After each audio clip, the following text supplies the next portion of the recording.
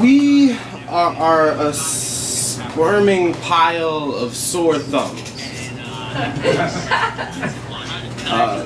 We're a squirming pile of opposable sore thumbs, all navigating the same cracked screen on the same multi-purpose device, trying to decide which one fits more perfectly into whose pocket. Do you remember?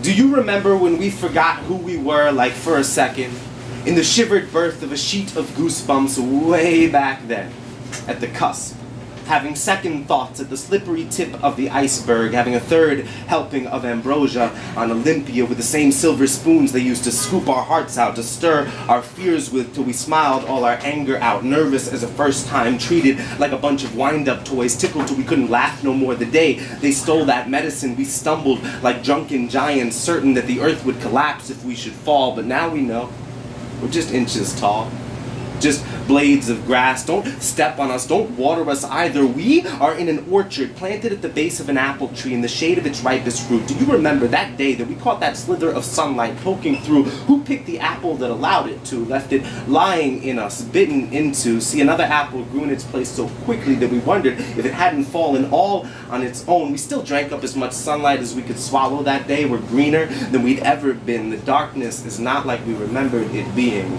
Our eyes, they must have adjusted. They must have evolved. Shh. They don't like that word much here. Evolve.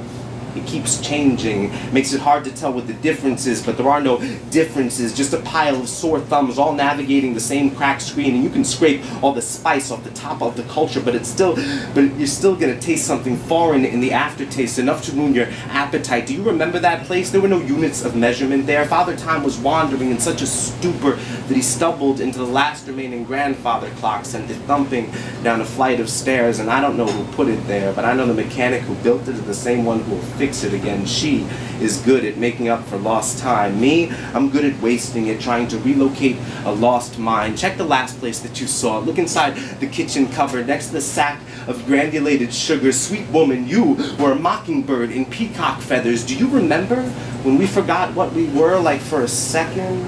In the something.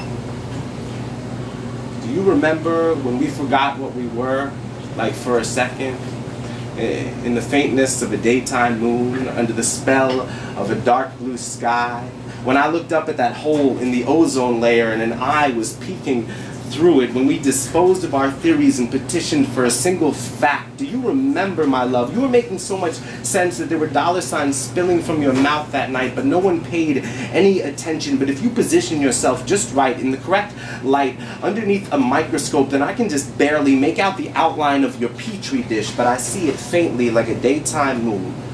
My sore thumb positioned over it, it can't understand why I can't touch and drag it across the sky. We are so conditioned to touch screens and wash hands, soapy emphasis on our sore thumbs, clean all the opinions stuck underneath our fingernails. There are no triggers on these loaded guns. They pop off at the barrel. If you're waiting for the point, well then you missed it.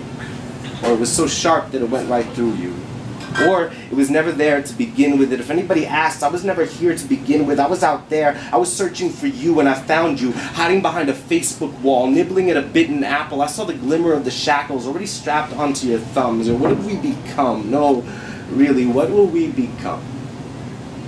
Do you remember when we forgot why we were, like for a second, in the refreshing discomfort of a cold sweat, at the absolute limits of our intellect? We were bubble gum, all chewed up, but not to be swallowed. They're gonna spit us out onto the pavement the moment we run out of flavor. And we'll sit there for a little bit and then get stuck to the bottom of someone else's soul, like we always do. Thank you. Wow.